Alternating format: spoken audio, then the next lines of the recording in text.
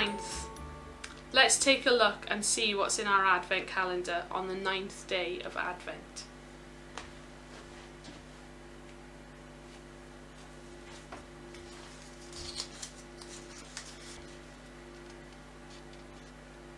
I wonder if you can see what that is. It's cord. Let's have a look and see what the Bible tells us about this picture. The story of Rahab. Joshua, son of Nun, secretly sent out from Shittim 2 men as spies. Go, look over the land, check out Jericho. They left and arrived at the house of a harlot named Rahab, and stayed there. The king of Jericho was told, "We've just learned that men arrived tonight to spy out the land. They're from the people of Israel." The king of Jericho sent word to Rahab, "Bring out the men who came to you to stay the night in your house. They're spies. They've come to spy out the whole country."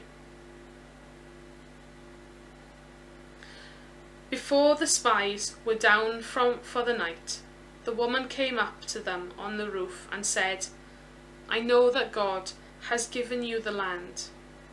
We're all afraid.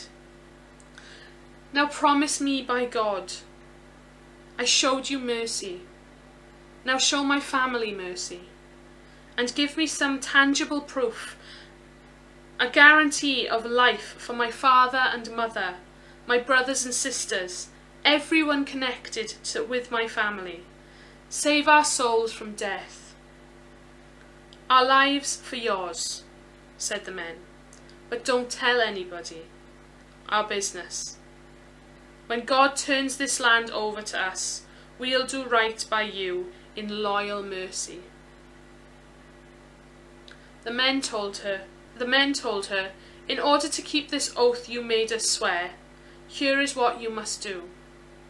Hang this red rope out of the window through which you let us down, and gather your entire family with you in your house."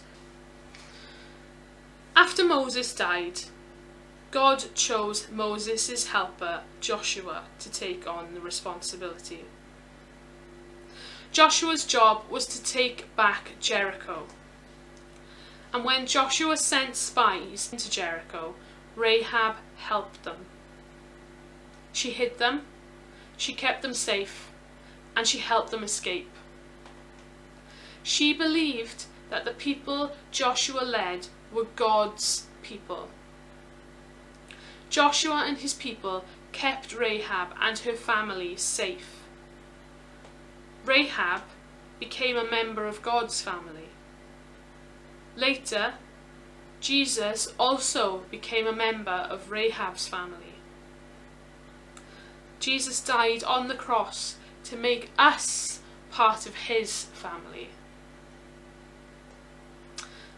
So, today, why not create a red cord keyring to remind you that, like Rahab trusted God and hung a red cord from her window, we can also trust God to take care of us. So in order to create your cord keyring, you will need a keyring loop, 3 pieces of red wool to start.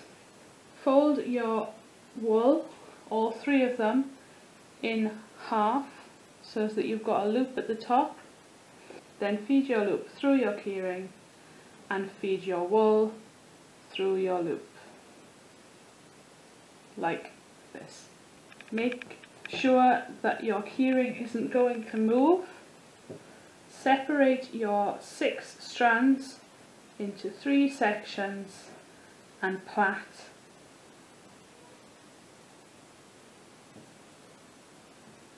Then when you're happy with the length, tie a knot in the bottom, and there you have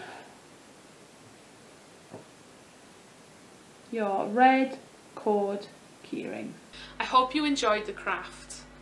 Let's pray together. Dear God, thank you that Rahab was faithful and trusted in you to keep her family safe. Thank you that through Jesus' death on the cross, you keep us safe too. Amen.